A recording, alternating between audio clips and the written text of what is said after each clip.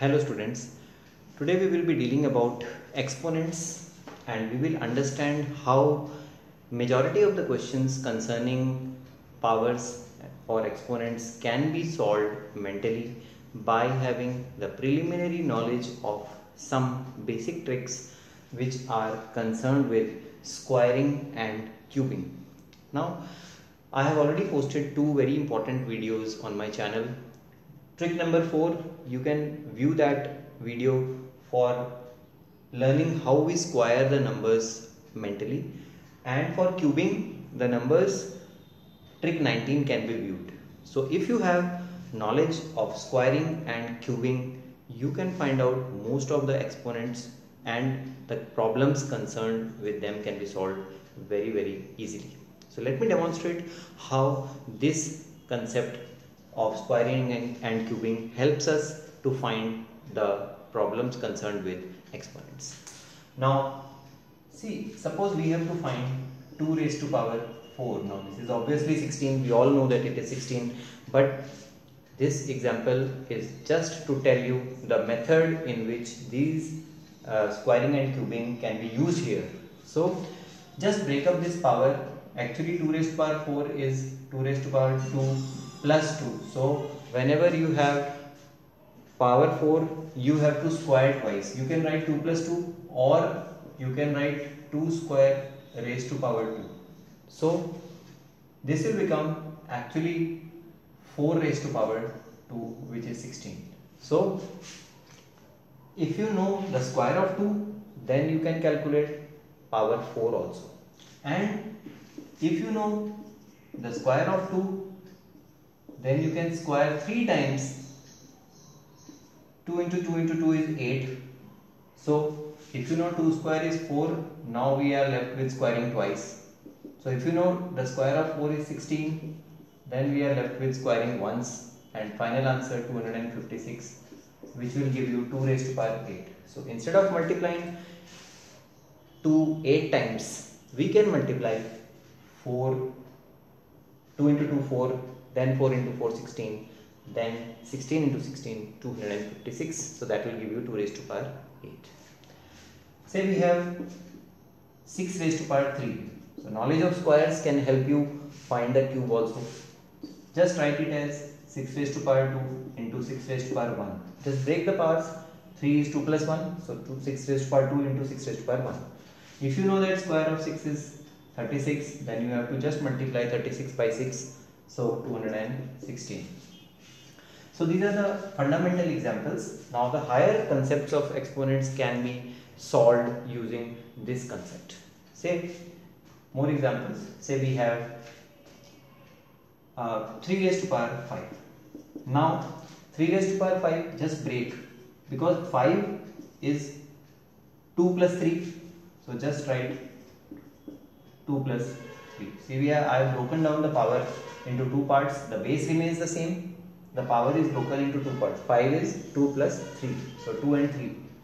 So if you know that 3 square is 9 and 3 cube is 27, you have to just multiply 27 and 9. Carry out one multiplication and get 3 raised to power 5. Whereas in traditional method, you have to multiply 3 5 times. So 9 7s are 63, 3 6 carry, 9 2s are 18 plus 6 24. So 243 is the required answer. Now use this concept for finding more powers, squaring and cubing. Say we have power 7 of a number. Say we have 3, say I'll take one more number, 5 raised to power 7. Now 5 raised to power 7, break it into even part, and 1 you can write separately. Now 5 raised to power 6, 5 raised to power 3, or you can write 5 raised to power 3 into 5 raised to power 3, 3 plus 3 is 6, or you can write 5 raised to power 2 into 5 raised to power 2 into 5 raised to power 2, because 6 can be broken down as a sum of 2 plus 2 plus 2. Or you can write it 5 raised to power 2 cube. So there are so many methods through which you can find 5 raised to power 6. Just break down. Now 5 raised to power 2 is 25. Now you have to cube 25, then multiply by 5. For cubing, you need to find the product of 25 square and 25.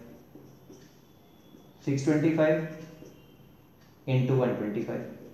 Now you are left with finding only one product, 625 and 125. All these steps which I have written can be done in mind. See, I'll just show you one more method through which you can find this. Just write 5 cube square. 3 into 2 is 6. So we are done up with power 6. Now we are left with 1 power. So multiply by 5. Single step. 5 cube is 125. Now you need to know the square of 125. And for finding the square in shortcut method, you can use my trick 4 for squaring any digit, any 3-digit number or 2-digit number mentally. So this is 156.25 into 5.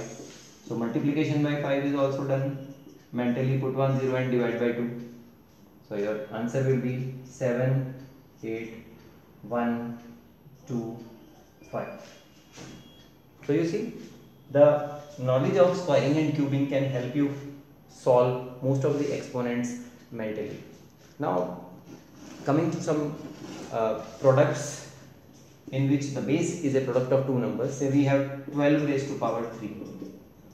Now 12 raised to power 3, if you factorize 12, you get 2 into 2 into 3. Multiplying 12 3 times is difficult, but when you have 2 and 3 in the question, then multiplication becomes easier. So now this becomes, this is 2 square 4, or you can write 2 square into 3 raised to power 3. Now just separate the powers. 2 square is 4, 4 raised to power 3 is 64, 3 raised to power 3 is 27. So just find one product, 64 into 27, which will give you the required product. This is 1728. This is the cube of 12. Or you can use cubing method. Trick number 19 can teach you how 12 can be multiplied 3 times directly to obtain the result 1728. So basic knowledge of exponents and squaring and cubing can help you find out larger powers of numbers, and thus you can solve the problems related to exponents, which are very important in banking exams, in all exams which include numerical ability portion. So keep learning and subscribe the channel if you like it.